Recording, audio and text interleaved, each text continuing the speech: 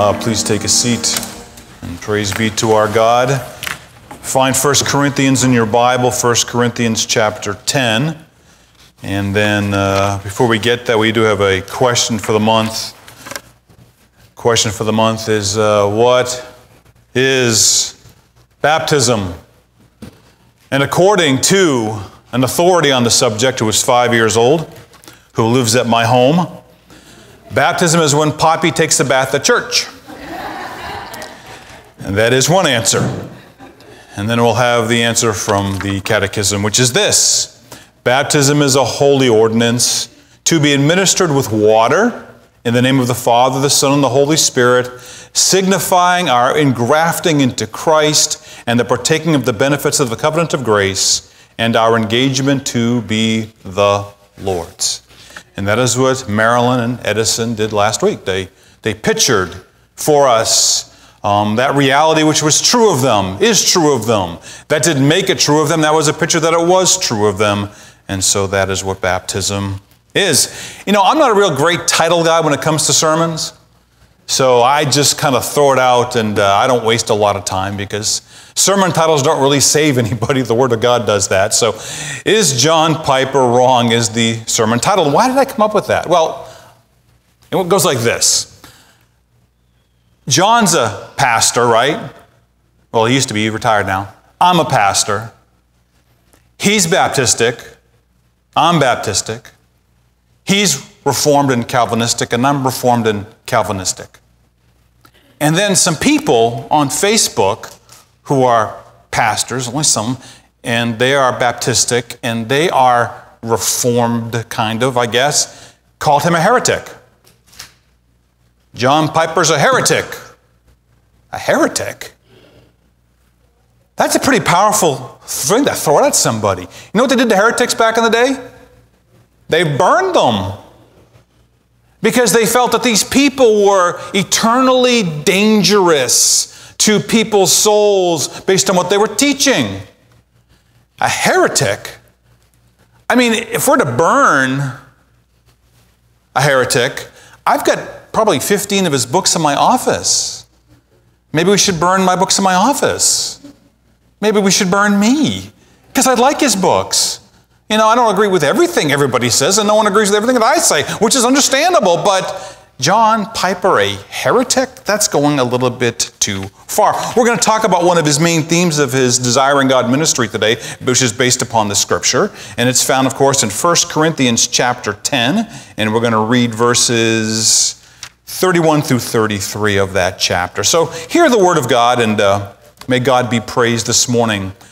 Whether then you eat or drink, or whatever you do, do all to the glory of God. And give no offense either to Jews or to Greeks or to the church of God. Just as I also please all men in all things, not seeking my own profit, but the profit of the many, so that they may be saved. That is the word of God. Let's pray together. God, may we learn and fight for joy in the face of your Son, Jesus. And may lesser joys just pale in the sight of you today. We pray in your name. Amen. One of the main themes of Mr. Piper's ministry called Desiring God Ministry is that we have to, as Christians, we have to fight for joy in God. Because there are so many other lesser joys out there that will want to sort of steal our soul away from God Himself. And so we have to have joy in God to some degree in order to glorify His name. Now remember, John Piper is a student of the late Jonathan Edwards, who pastored in the 1700s, who enjoyed the beauty of God in creation and loved the beauty of God in the Word in the face of Jesus Christ. Now, Jonathan Edwards was not perfect either. This is not going to matter to you, okay? So you don't have to listen to this next sentence. But just do so anyways for the fun of it, okay? Edwards believed in what he considered a continuous creation.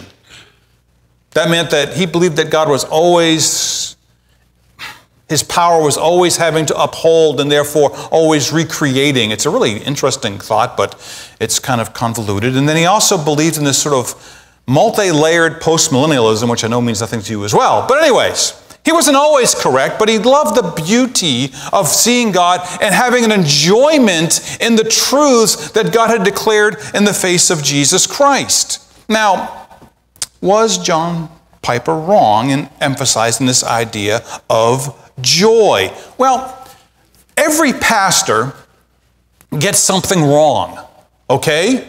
It could be just misproportionate to other realities. It could be a wrong emphasis here and there. No one gets it perfect, okay? And anybody who thinks they get it perfect shouldn't be doing this, because then they're being arrogant. No one understands it perfectly. And so I'm sure that, like Piper is wrong like that, so am I at times. And so I've got no problem with that.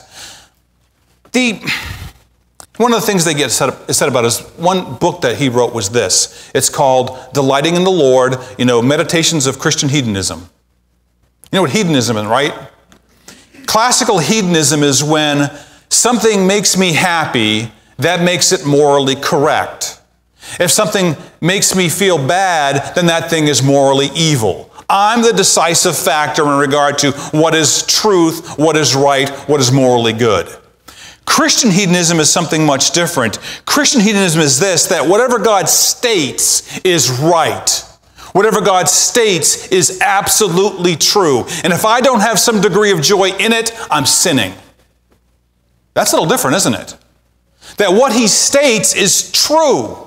It is absolute. And if I don't have a degree of joy in what he declares, then I've got to deal with my heart, because God is absolutely true. And people got off on that whole Christian hedonism, and they just didn't read what he was actually trying to say. With so many verses in the Bible that deal with delighting in God, there must be something about the Christian journey where we have to fight to keep our joy, not in things going well with us, not always getting our way, not always having our car start when we want it to start, not always having the way we want to look, whatever. We must fight for joy in something greater than our earthly existence. We must fight for something higher, more profound, which is really joy in what God has done in Christ Jesus. And we have to fight for that. Sometimes it's dull, isn't it? You can say it, I can say it. Jesus died for my sin. And my heart just sits there like this. Right? It's like ordering a hamburger at McDonald's. I'll have a cheeseburger. It doesn't affect me. It doesn't change me. It doesn't transform me. And so I've got to fight. I've got to fight for joy in God, or I won't glorify him. And Paul's already told me I have to glorify God in everything. Everything. So I've got to fight for that joy. In the book of Corinthians, it's a corrective letter. Paul has received questions and some problems from the church, and he's trying to answer them. And one of the questions goes like this. Back in their day, meat that was sold in the marketplace would have been offered to idols. And so some Christians were thinking, that's contaminated. You can't eat that. If you eat that, you'll be partaking of a false religion, and then you'll have it inside of you. And so they struggled with that idea that meat's contaminated. Other people saying, it's meat.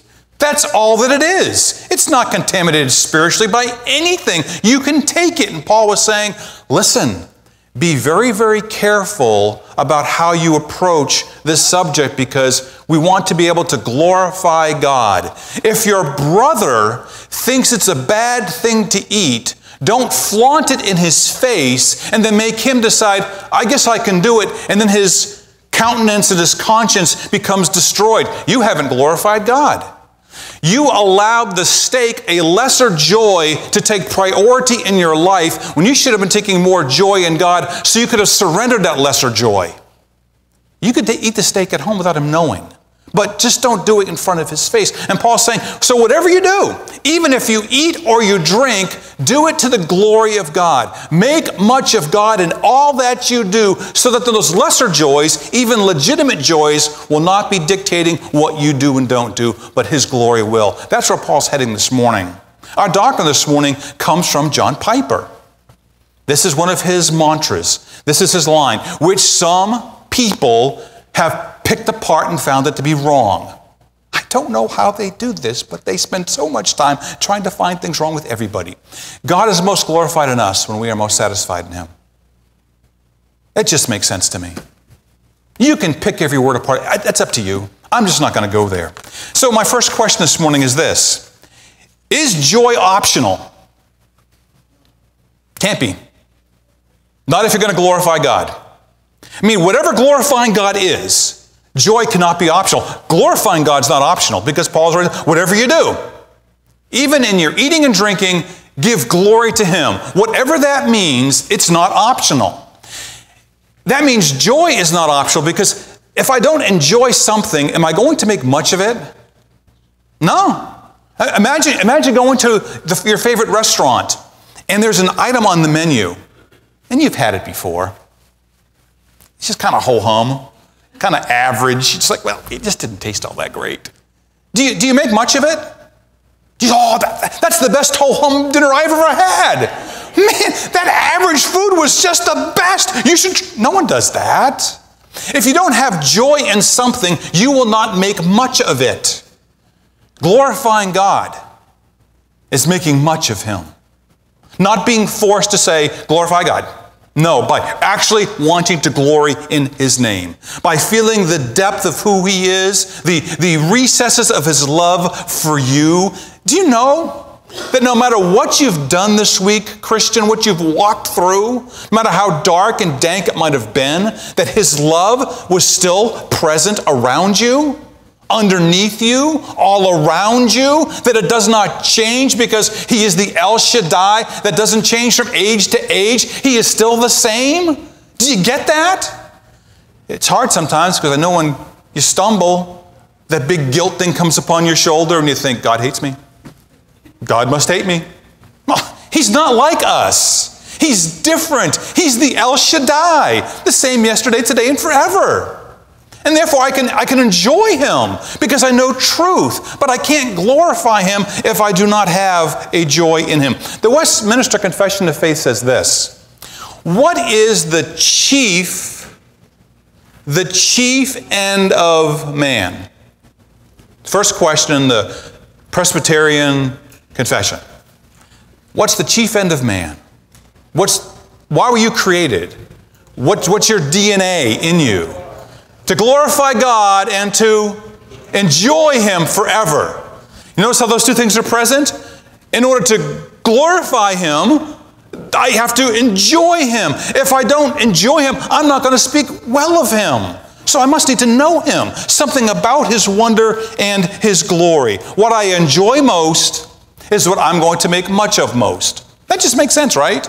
If I enjoy this thing, I'm going to make much of it. I'll use the word love because I do, to a certain degree, defined in a certain way. I love old muscle cars from the 60s and 70s. I love the colors. The Mopar colors are beautiful. Bright purple and greens and blues. And I love the chrome of the 1950s, those big chrome front ends. And I love the white letters on the black tires. I love it. I like putting it together. I like working on it. I like seeing it. I can go to car shows. And that's legitimate love. But that's a lesser joy. It's a lesser joy. I need to be able to, like the people in Corinth, say, you know something? I can do away with that because I've got a higher joy in the person of God and I want to glorify him. I want to make much of him so I don't have to have that T-bone steak sitting in front of me. If it really, really, really offends my brother that cow was used in a ceremony for a false god, and he thinks that meat's contaminated, I'm not going to go there. I have a higher joy. I'm going to glorify God in what I do, in what I eat, and what I say. That's going to take some work on my part. That's going to take some soulish work on my part.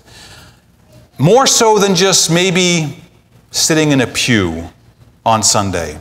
Because there are so many things out there that want to grab our attention, these lesser joys that really do not last. And yet, God calls us to glorify Him in all things. Paul would say it like this: work out your salvation with fear and trembling. Peter would say, make your election sure.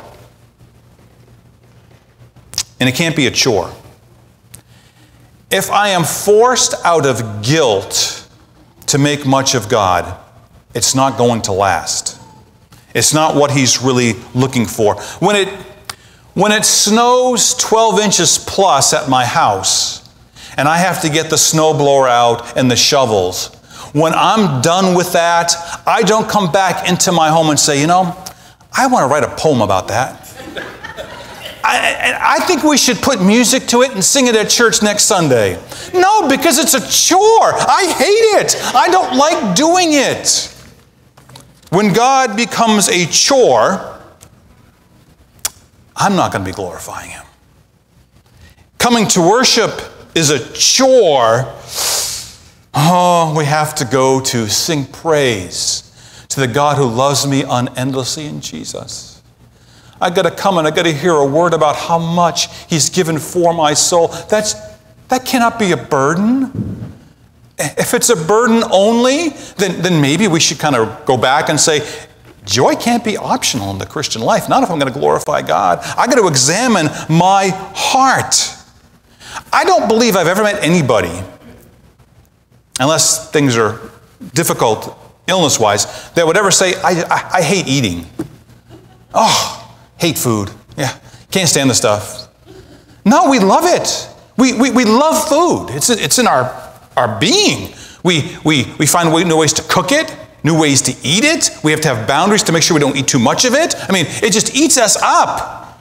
We have an appetite for it. And Paul says, even in that, my friend, even in the most basic things, glorify Him. Other texts of Scripture. Let me give you a quote.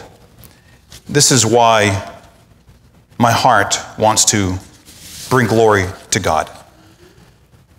My former professor, Dr. DeAngelis, he wrote this on Facebook recently.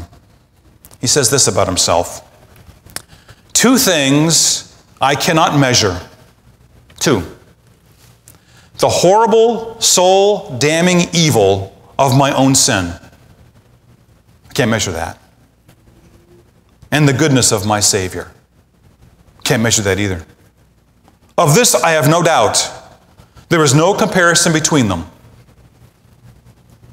This divine Savior could bear the guilt of 1,000,000 worlds of sinners like me. He could. He's so marvelous and glorious. And at the same time, not lose or diminish any of His glorious splendor or holiness. This is both my joy and the reason I want all people, sinners also like me, to know that He is sufficient for them. When I hear that, I want to make much of my God. The Scripture says this: rejoice in the Lord always. And again, I say rejoice. Let your forbearing spirit be known unto all men. If you have anything to be anxious about, go before God in prayer with thanksgiving. And pray, and the peace of God will guard your hearts and mind in Christ Jesus. But rejoice. Let that rejoice be part of your package, that I cannot glorify that, make much of that, which I do not rejoice or have some semblance of joy within. And I'm not talking about giddiness. I'm not talking about plastic make-believe joy. I'm talking about a deep wellness of being that even when it hurts, deep within I feel the pain, I understand it, but something underneath all of that tells me it's well with my soul. I'm hurting. I got to fight for it. I got to hold on to it. It fluctuates sometimes, but I want to glorify my God. And in order to do so, I've got to find joy in Him. The verse of Scripture this morning: delight yourself in the Lord, and He will give you the desires of your heart. Delight yourself in the Lord. Paul's words were what we call a present active imperative, a command. And in the Psalm, it's almost like a command. Delight yourself where? In the Lord. I got to be honest, I can delight myself in a lot of things. I delight when things are going well. I do. It's wonderful. I delight when my body feels good. It's a good thing. I delight in that. How many here delight when they go on vacation? Yeah, it's nice, isn't it? We can delight in a lot of things. And the psalmist says, would you please delight yourself in the Lord? Let your glorying in God have such an impact on you, Corinthian Christians, that you'd be willing to forsake the T-bone steak that was offered to an idol for the good of your brother. Have so much joy in God, Corinthian Christians, by glorifying Him in what you eat and drink, that you will then be willing, in certain circumstances, to take that which is actually okay and forsake it for the good of your brother. Because you have a higher joy. You have a higher desire and delight in something beyond this world. I'll close with 3 thoughts, then we get one more question. I have to admit that my heart languishes sometimes in this finding joy. I got to fight for it. And I think that's good, because I think that keeps us balanced and modest in regard to how well I'm really doing. I glorify God. I glorify God. Really? I can say that 1,000,000 times, but is it really happening? Am I really enjoying His truth in the face of Jesus? Secondly, I believe a lot of our sanctification struggles because we focus our following Jesus on decisions, commitment, brute will power. I've done it. I've accomplished it. Look at me. And that can just lead to self-gloating, either a theological legalism or a practical legalism. That's easy to do. It's easy to pick apart someone like John Piper because he's written so many books. Anybody can do that. That's simple. That's easy. But maybe we need to find the joy of the Lord is my strength and find delight in the face of Jesus Christ as we partake of Holy Communion this morning, that He said, it's finished, my friend. You cannot add anything to your justified state. I've accomplished it all. You contribute nothing, Pastor Steve, to your right standing with my Father. I did it all. And that I can say, praise God. Praise the Lord. Richard Sibbes said it like this: there is more mercy in Jesus than there is sin in me. I'm so glad that there's more mercy in Christ than there is sin in me. And that tells me something about Jesus. He must have an awful lot of mercy. And He must be great in mercy, because my sin is great. I know my heart. I'm not saying it's public dishonoring, Christ dishonoring sin. No, but I know my soul. I know what I think. I know what I wrestle with. Second thing I want to say about joy. And then third is this, last thing. God doesn't mind us enjoying things of this world. When God created all the non-God stuff in Genesis, what did God say about the non-God stuff? It was very good. If the non-God stuff was very good to God, how much is it going to be for me as a creature? It's going to be, this is great. But be willing, my friend, to remove those lesser joys if it calls for that in certain occasions, and give glory to God for whatever you do, whether you eat or drink or whatever you do it all for the glory of God. Second question. That was the first question. Is joy optional? I don't think it is. Second question, is joy a basic element of faith? I'm not saying it's the whole of faith, but is it a basic element of faith? Well, let's think of it this way. Well, go to 2 Corinthians, Jay. 2 Corinthians chapter 1, verse 24. Not that we lord it over your faith, Paul says, but we are workers with you for your joy. Isn't that weird?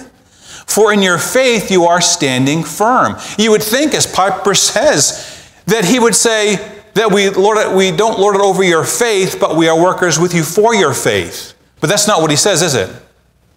He says, we're workers for you for your joy.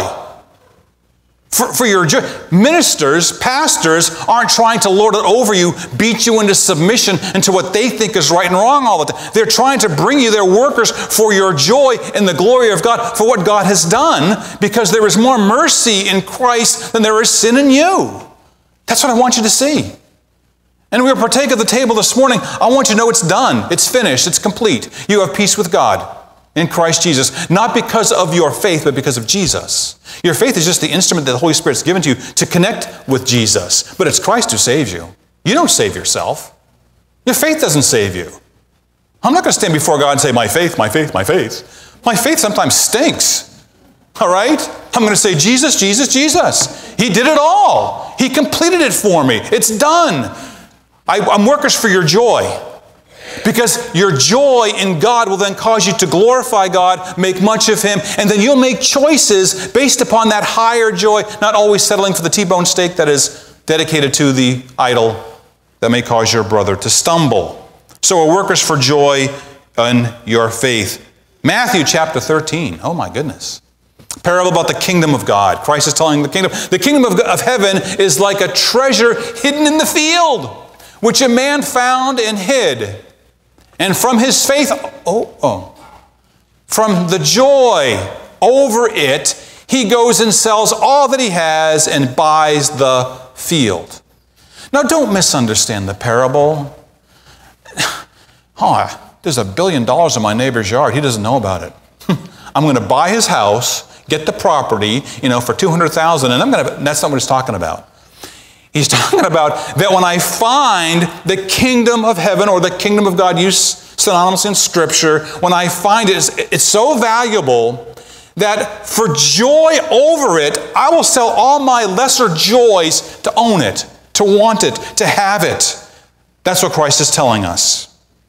And when I hear those words of my Puritan friend who has been gone since the 1500s, Mr. Sibbs, that there is more mercy in Christ. How does that work? How much mercy must Christ have? You can't measure it. You couldn't put a ruler next to it. It's just unending. That must cause joy when I find that thing. Jesus doesn't make mistakes. Sometimes when you're preaching and teaching, sometimes your words are working faster than your brain. Ever have that happen? When you're talking to somebody, you're like, what am I saying? What does this actually mean?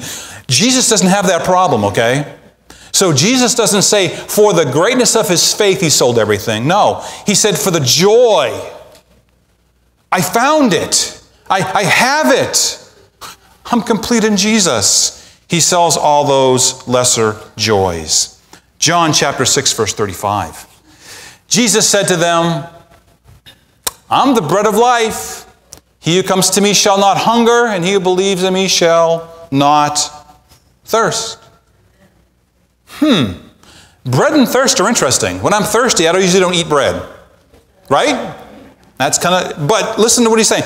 I'm the bread of life. He's using coming and believing synonymously as the same thing. He who comes to me shall not hunger. That aimless, endless hunger for temporary, lesser things that just fall apart, that's going to be gone.